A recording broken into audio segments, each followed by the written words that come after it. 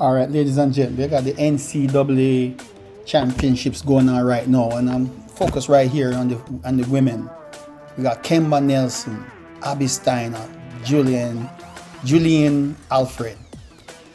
So far, the top times: Julien Alfred run a 10.90, Abby Steiner run a 10.90.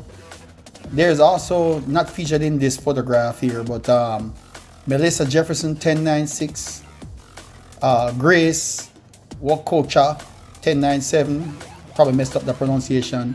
And then you have Kemba Nelson from Jamaica representing University of Oregon 10.97. And there's a couple more down this, down the line that running, anywhere from 10.99 and in low 11 seconds. Who you think is gonna win this one? I guess I'm going with the University of Texas runner, Julien Alfred. She ran the best, looked the best, but then Kemba Nelson looked good in her heats too. She could be a spoiler. I'm sure Abby Steiner is ahead as far as the rankings of Kemba Nelson, but Kemba Nelson looked good and could be a shocker and win the NCAA. I think it's going to take, at least with good condition, if there's no headwind and a little help from the wind, not over the legal limit, I think the women are going to run 10.79 to win the NCAA. If not 10.79, at least 10.80. So I'm looking forward to this finals. That's my analysis for who I think is going to win.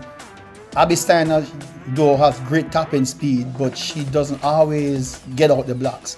I don't think she can count on this race where everyone is running 10.9s and 10.8s, that she can count on coming back. She's going to have to either get the start of her life to win. Julien Alfred and Kemba Nelson always get a good start. Kemba sometimes is known to kind of fade, so that's the only reason why I think Abby Steiner might catch her. But if Abby Steiner gets out there ahead or with them, it's going to be interesting. It's possible she could be the shocker also. But let's see. That's my analysis for now. I'm going to post the results of the semifinals, of the top times and the finalists. So we'll see if somebody's going to rise to the occasion, maybe shock the favorites. So and run the personal best of their life or world leading times. While we focus on the international stars, the college girls are on fire, man. So, I'm going to put the results. I'm going to try and, at the end of this commentary, put a clip of the semifinal races so you can get a look to see who you might think is going to take this for the women's 100-meter NCAA.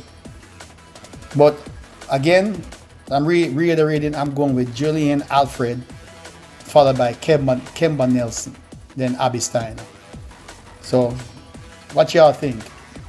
Who y'all thinking could win the NCAA college women? That's it for now.